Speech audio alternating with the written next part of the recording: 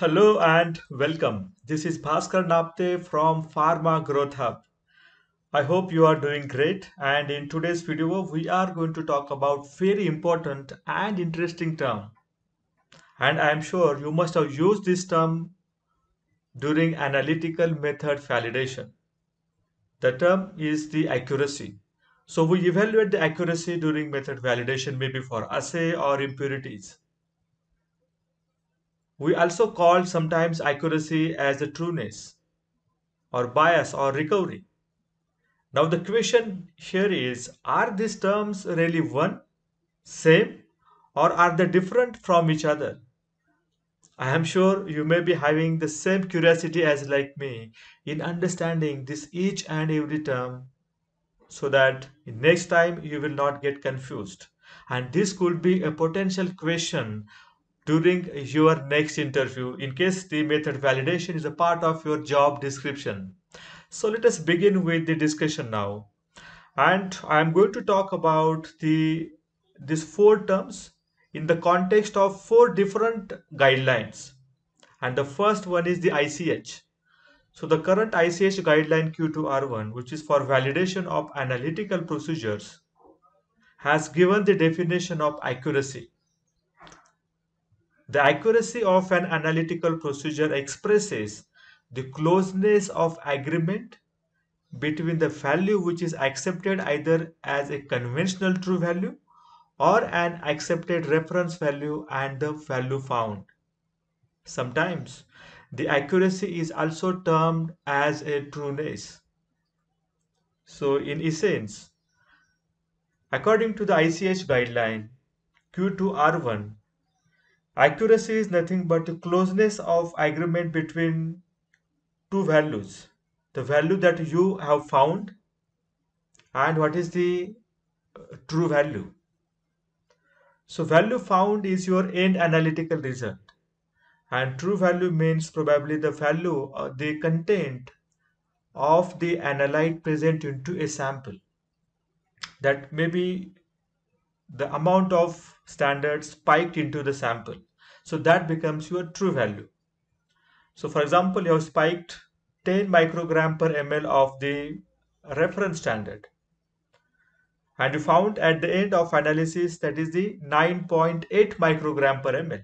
So that becomes your the value found, and that is the measure the closeness of agreement. So how closely your results with respect to the true value is called as the accuracy.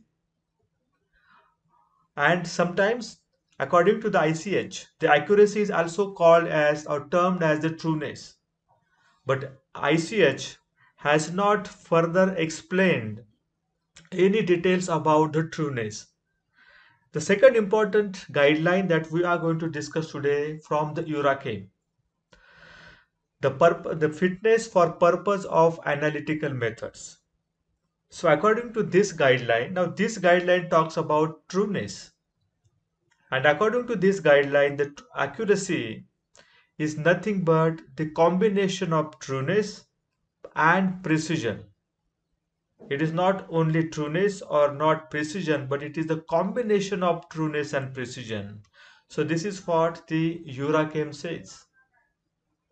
So if you want to evaluate the accuracy according to the EURACAME, the trueness will be established plus the precision of each, the precision between the measurements also needs to be evaluated. So it is a combination of trueness and the precision. And the precision can be evaluated in terms of percent RSD. And the trueness can be evaluated in terms of, let us say, bias or recovery. Now, what is the NVISA? Now, according to the NVISA guideline, the accuracy of an analytical method must be obtained by the degree of agreement between the individual results of the method under study in relation to a value accepted as a true. And the second important point given into the NVISA Brazil guideline is the accuracy shall be expressed by the percentage recovery. So these 2 points are very important. Accuracy is nothing but the degree of agreement between value found and true value, which again goes hand in hand with the ICH definition.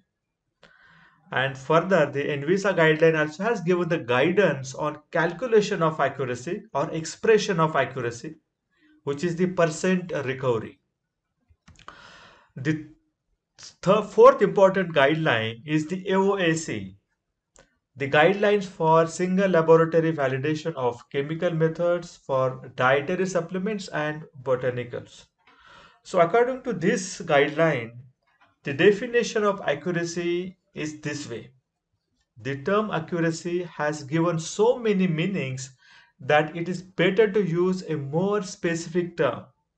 The guideline has also accepted that there is a lot many synonyms, the terms used to just mention this one term, accuracy. Ordinarily, it means closeness of the test result to the true. Again, it is go in hand with the ICH or NVISA Brazil. How your observed value is close with the true value, that is called as the accuracy of the method. It is further said that in case if you report the final value by more than one measurement, that means you are going to average the set of values, and then if you report it, then this accuracy can also be called as a bias or trueness. So further, let us break down the meaning of accuracy as per the AOAC. Accuracy is closeness of test result to true value or accepted value, which is as good as the NVISA, as good as the ICH requirement. The bias is a new term which AOAC guideline talks, and it is defined as the difference of reported value from the accepted value. The difference of a reported value from the accepted value. And if the accepted value is the true value, then can we say that the accuracy is nothing but the bias? The third point, accuracy is nothing but the bias. Because in the bias, we are also calculating the difference between observed value and the true value. So accuracy can be bias as we proved, and that also can be said trueness when the average of a set of value is reported. When the average of a set of value is reported. That means in case if you are going to define the recovery not with a single measurement but with the multiple preparation, multiple measurements, and you are going to make the average of that report. And if the average value is reported out of let us say 9 determinations, then your accuracy or bias can also be called as a trueness. And according to this AOAC guideline, accuracy can be expressed as a percent recovery, as also mentioned into the NVISA Brazil guideline. Now, having discussed these four different guidance document, let us now come to a conclusion. So the first point is this accuracy and trueness are the qualitative descriptions. The second important point is this bias and recovery are the quantitative measures.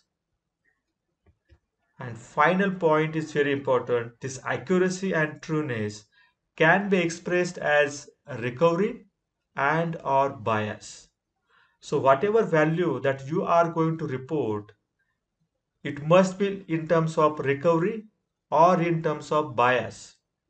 So the accuracy and trueness can be a synonym for each other, and how to express those accuracy or trueness in terms of the percent recovery value or in terms of the bias value. Now the percent recovery value, you know the calculation formula, how it can be done.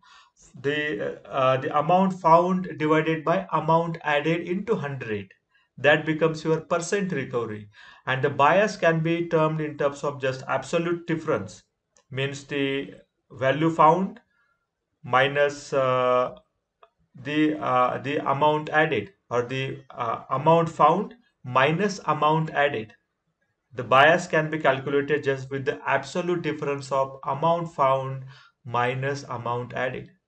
Or if you want to calculate the bias in terms of the relative term, the relative bias, then again it will become amount found minus amount added divided by amount added into 100. So that becomes the relative bias. So I hope you must have now understood what is the meaning of these four different terms and what they actually relate in terms of their qualitative description or in terms of their quantitative measures. Thank you so much.